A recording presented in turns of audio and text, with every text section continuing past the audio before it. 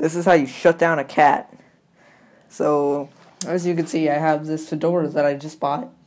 I put it on top of his head, and I backed him into a corner right here. And yeah, he's not moving. I think he's dead. And his connection with the government satellites was interrupted, so he's waving around his tail so he can find a connection someplace. He still hasn't found one. He found one earlier, but like, yeah. And he took the hat off, and he was free, but I put it back on, so, yeah. Okay, so, anyway.